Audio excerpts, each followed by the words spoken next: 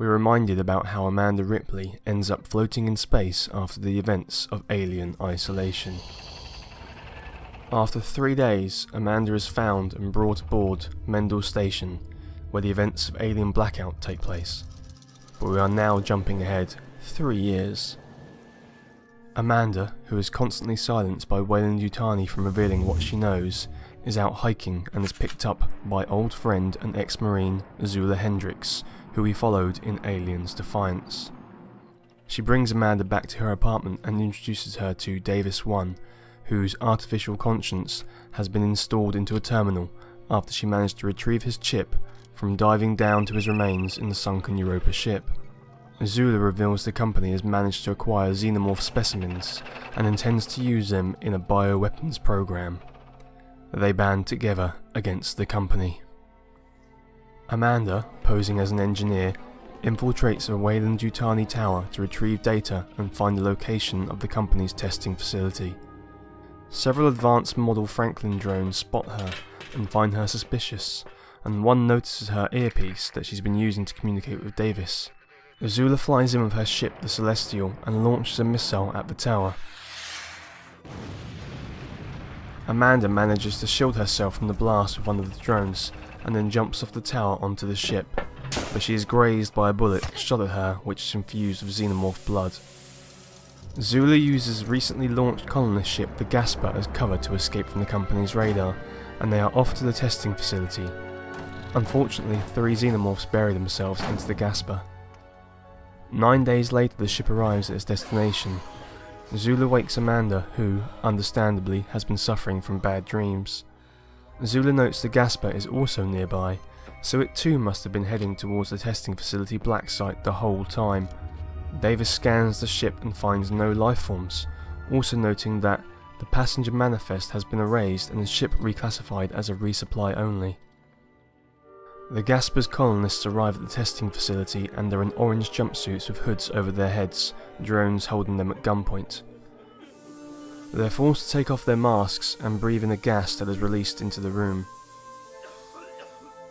Amanda and Zula, well, Davis too loaded into Zula's gun, board the empty Gasper and the pair have to don pressure suits.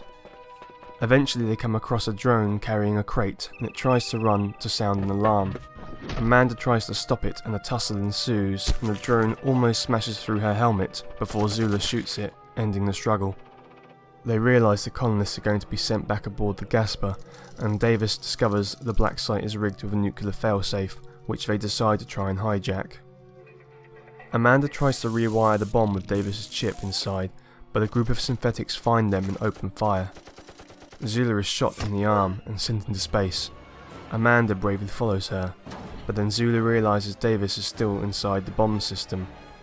She tries to call out to him, but there's no response. Amanda and Zula, as well as the Gasper ship, are thrown into the planet's orbit.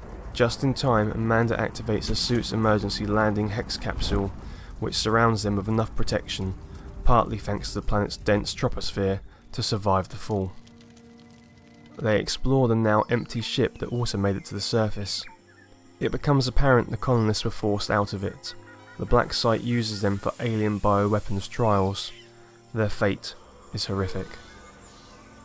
A young colonist tries to run for safety as Xenos chase him and luckily finds Amanda and Zula, who duly take them all out.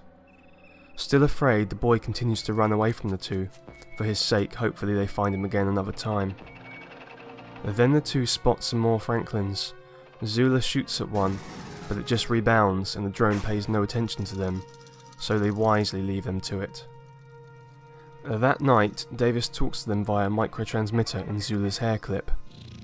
He explains how they survived entering the atmosphere, and that the unique climate is perfect for Weyland-Yutani, as it is a cloak against external probes, keeping their activities secret.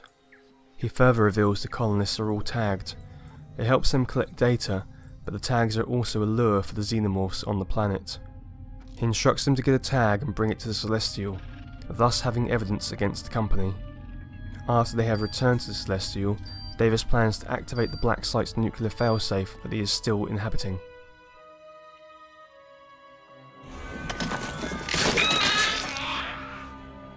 Azula and Amanda explore the jungle and detect a heartbeat in the trees.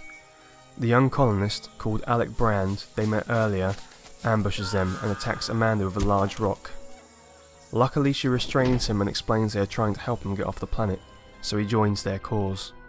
The tag inside the boy is crucial as evidence to trying to take down the company, and they just need to get him onto the Celestial, which is currently safe and undetected. Davis, still inhabiting the nuclear failsafe on the black site, contacts them to let them know that he has been discovered and is under attack, so there's no time to spare. The three make a run for it to the extraction point, battling against xenomorphs who are after their final target. An entire horde of them scramble towards them in plain daylight, and Amanda and Zula try to pick them all off, but there is only so long they can withstand the onslaught. Davis lands the Celestial, and Brand manages to climb aboard as Zula and Amanda cover his escape. Davis tells him to get strapped in, as he's going to need to go to escape velocity very quickly, leaving the two behind. There's just no time left to ensure he, and the evidence inside of him, makes it out of there. Zula and Amanda are almost out of ammo and are fairly certain of their fate. Davis launches the Celestial and then detonates the nuclear failsafe. A blinding flash of light sweeps through the atmosphere, killing all the xenomorphs, and then quickly reaches the pair, who, at the very last second, embrace and activate a hex capsule in an attempt to somehow survive. Whether they do or not is to be continued. Guys, if you're still here, you're awesome! But as you are still here, why not check out some of my other videos? Oh, and if you haven't already, please click subscribe. Laters, haters.